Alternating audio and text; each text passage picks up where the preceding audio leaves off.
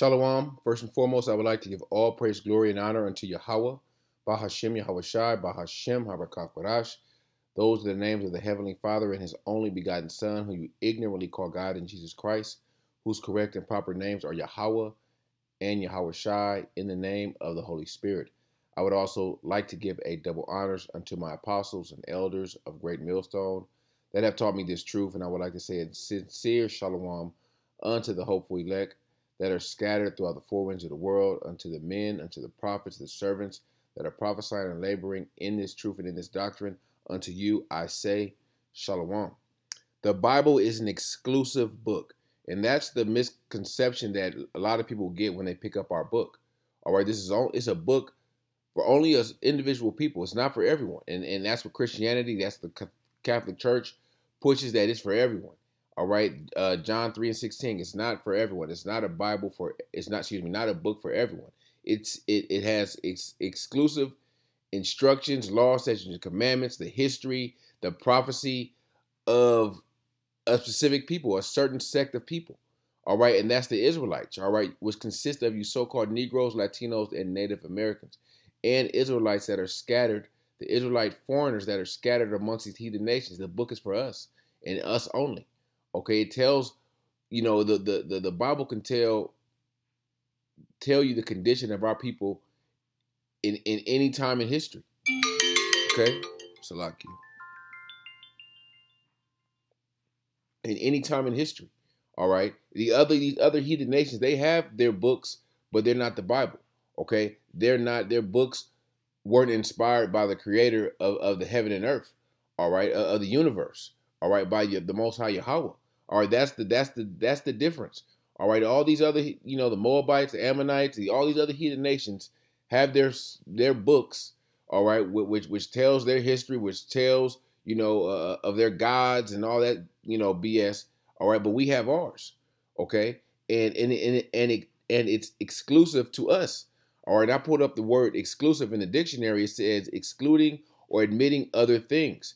Here's the main point right here. The second one: restricted or limited to persons, group, or area concerned. All right, it's limited to a specific persons or persons. All right, which is you Israelites. All right. It says an item or story published. No, that's not. That's going into something else. But restricted or limited to the person, group, or area concerned. And that group or that people is you Israelites. All right, that's who the Bible is exclusive to, and to you only. All right, you have these Christians out there, especially the Edomites. All right, if it was, you don't see these other heathens making an uproar about the Hebrew Israelites. You see mainly Edomite Christians. All right, you see some Jake Christian pastors, because they see people leaving Christianity, and when people begin to leave the Christian church, that puts a dent in their pockets, and that's the only reason they're concerned. They're not concerned about the flock and waking you Israelites up. They're concerned about their pockets. But they, over the years, over the decades, over the centuries, Edomites, even our own people, all right, but mainly Esau, has used our book against us, all right, has deceived us, okay, but the truth is being manifested in these last days, all right, and the truth of our book and who it's specifically for, that truth is coming out also. All right, let me grab a quick scripture. This is 2nd Ezra 6 and verse 27.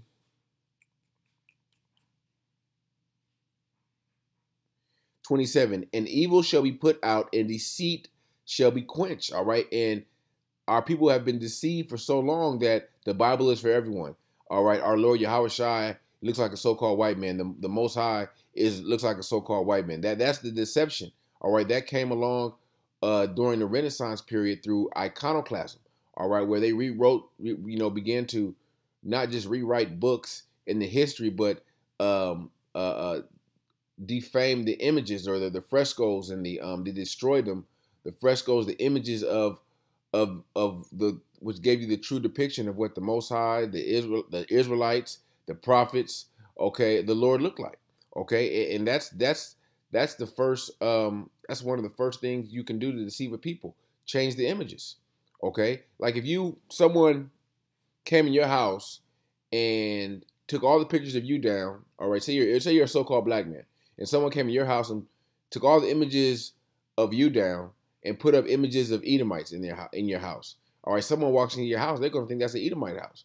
So how much more they did to the Israelites? They took all the images down, okay, and they took all the images down that were, throughout the dark ages, our dark ages, destroyed them, okay, and put up their images. And you had what's the guy's name? Paint the Sistine Chapel and all that shit. All right, that's all a lie. That's all deceit. But it's being put out in these last days. Verse 28, and as for faith, it shall flourish. Corruption shall be overcome, and the truth, which have been so long without fruits, shall be declared. And that's what you see taking place. The Bible, our book, is being declared. The truth is coming out, all right, of who the Bible is written for and who the prophecies pertain to. All right, there are prophecies in here pertaining to the heathen nations, okay, and there are prophecies pertaining to the Israelites. But the main people that this Bible is speaking of is the Israelites. Okay, this is Daniel 12 and 4. But thou, O Daniel, shut up the words and seal the book. What book? The Bible. The Bible has been sealed for so long. All right.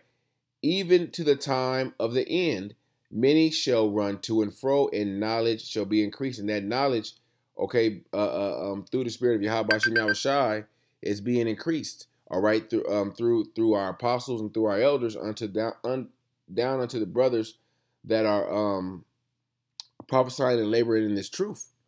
Okay, and what people don't get people get the misconception of that the Most High changes. Like, okay, that was a long time ago. The Most High changed His word. Most High never changed His word. He never changed who the chosen people were. Okay, that's what people are trying to say. The kingdom of heaven, the salvation is for everyone. Okay, and it's not. The Most High is not going to change His mind. From the beginning, He set the order. All right, the beginning, He had the sons of the wicked, which are the Edomites, the sons of men, which are the heathen nations, and the sons of the Most High, which are you Israelites. All right, and how it's going to begin, that's how it's going to end. All right, that's how this thing is going to end with the children of the Most High. Excuse me, yeah, the children of the Most High, the sons of the Most High, are going to reign in the kingdom forever. Okay, let me grab this real quick. Deuteronomy 4, the 4th chapter. Because if these laws, statutes, and commandments, this history was written for everyone, everyone would partake in it. Everyone would take heed to the book. But these heathens, they do what the hell they want to do. They eat abominable foods. Okay, they do all kind of witchcraft and idolatry. That's not of the scriptures. Our people have taken on to these heathen customs as unto their own. That's how we got in this position. That's why the Israelites are jacked up to this day. All right, but you have a remnant that's coming back. That remnant that is waking up, that's being quickened with the Spirit and coming back to the knowledge and wisdom and the heritage of this book. All right, that they believe in this book. All right, a lot of our people have, they don't believe in the book. They say, oh, a man wrote that book. Who wrote that book has been changed.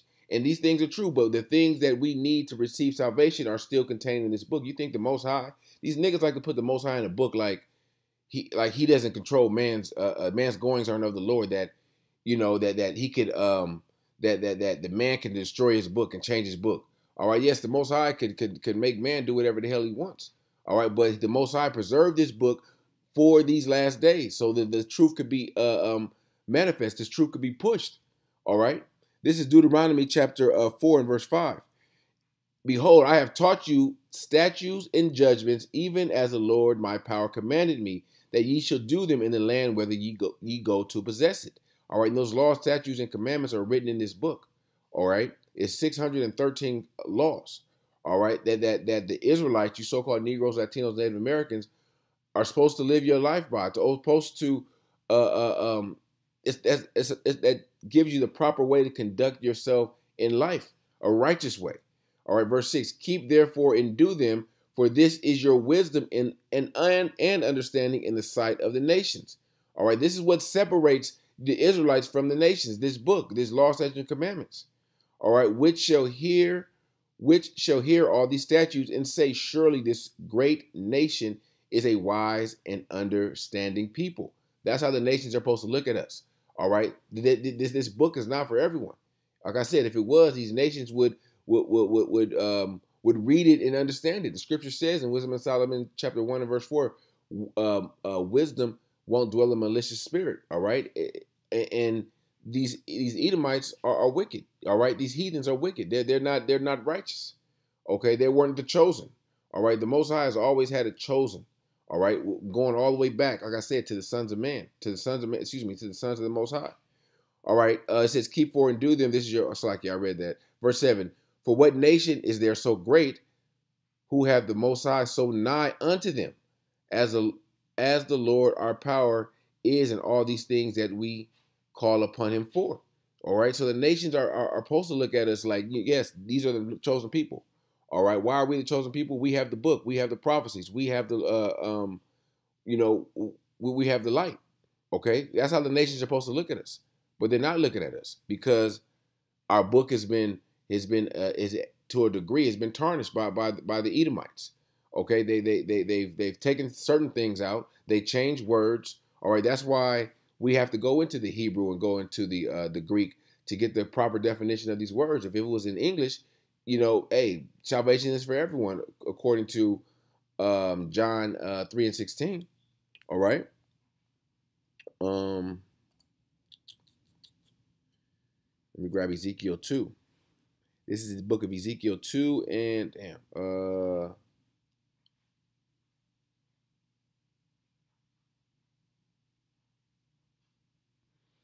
I'll start at 9. And when I looked, behold, this is the prophet Ezekiel speaking. When I looked, behold, and a hand was sent unto me, and lo, a roll of a book was therein. And he spread it before me, and it was written within and without, and there was written therein lamentation, mourning, and woe. All right. This is specifically talking about the Israelites. All right. It's not talking about, if you read the scriptures, it's not talking about the lamentations and the mourning and the destruction, the woe of the heathen nations. It is speaking of them in prophecy, but it's not talking about, them going, it's not talking about them going off and calling on the Most High and the conditions. It's specifically speaking of a certain people, and that's the Israelites. All right. The curses are written specifically for the Israelites. The only people that are under all those curses, all right, till this day, are the Israelites, so-called Negroes, Latinos, Native Americans. All right. The Edomites aren't under no curses, right? Right now at least. All right. They're still in their rulership, even though we do see some of these curses coming among them, and that was prophesied in Deuteronomy 30 and verse 7. Okay, but hey, these Edomites aren't in curses like us. They're not. They don't have to ask for the one of all things. They don't have to go to anyone for the one of all things. All right, they're in rulership right now. Okay, so this the things in this book are not written for them, or aren't for them. Like I said, it's exclusive to a certain people. Okay, and those people are Israelites. All right, the Lord's chosen, who he have chosen. All right, we didn't choose him, he chose us. Okay. This is the book of Psalms, chapter 132 and verse 13. For the Lord have chosen, read that again, the Lord have chosen Zion. He have desired it for his habitation.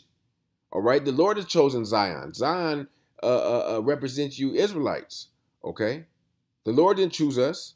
We didn't choose the Lord. The Lord chose us. Okay, and the book that he gave to us as instruction is the Bible. All right, specifically for us. All right, let me get up another script. This is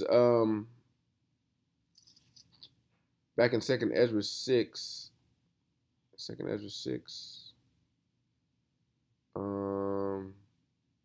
6 and 54.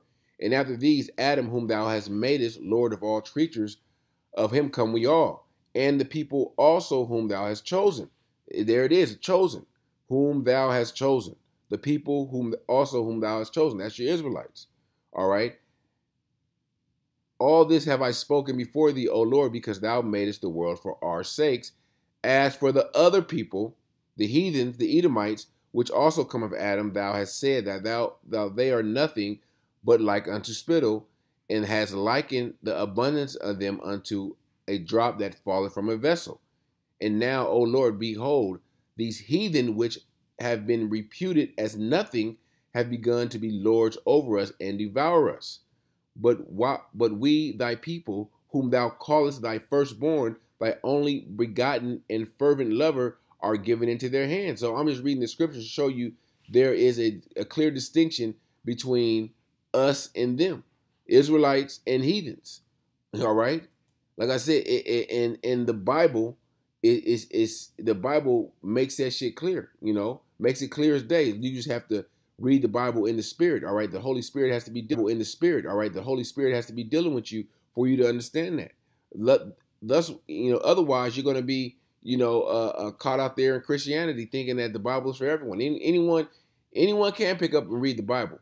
All right, they can read the words, but they don't understand the words. All right, the Spirit of the Lord is not dealing with them for them to truly understand and understand the true context of these words. Let me get another scripture to show you a clear distinction between us and them. This is the book of Ecclesiasticus or Sirach, chapter 17 and verse 17. For in the division of the nations of the whole earth, he set a ruler over every people. But Israel is the Lord's portion. That's a clear distinction. Israel is the Lord's portion. All right. He divided the nations, but Israel is his portion.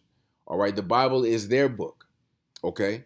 And that's something that a lot of jakes, man, they don't want to. It's just crazy because our people are the ones that don't want to come to grips with that. All right. The heathen nations, if the Bible was for them, they would understand, this is our Bible. This is our book. All right. No, it's not. It's not for you. It's not. It's not for you. It's for us. But our people, they want to pawn off the Bible and to these other heathens and say they can be accepted. All right. They just have to accept Jesus Christ in their life, and that's all BS. That's all nonsense. Okay. But hey, the truth is being declared. The truth is coming out, and it's coming directly from our book, which is the Bible, which is the Holy Bible, the engrafted word of Yahawah Bahasham Yahawashi. All right, which like I said, that it's being made clearer and clearer day by day as these prophecies come to pass. All right, this is the living waters. All right, these prophecies are jumping off the page. All right, you see these prophecies. You see, I can see if this book was written or not written, but the book was, nothing in the book was coming to fruition. All right, these prophecies, things have happened and nothing in the book is coming to pass. Everything in this book has come to pass, has already come to pass, and is coming to pass, until this day. All right, there's prophecies in the Bible that that are going to take place in the kingdom of heaven. That's how powerful this book is.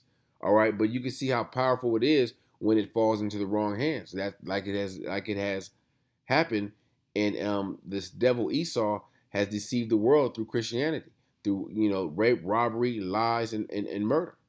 Okay, so Lord willing, this lesson was edifying unto the elect, and I would like to give all praise, glory, and honor unto Yahawah Bahasham Yahawashi Bahasham Habakkuk Radash. Till next time, I say Shalom.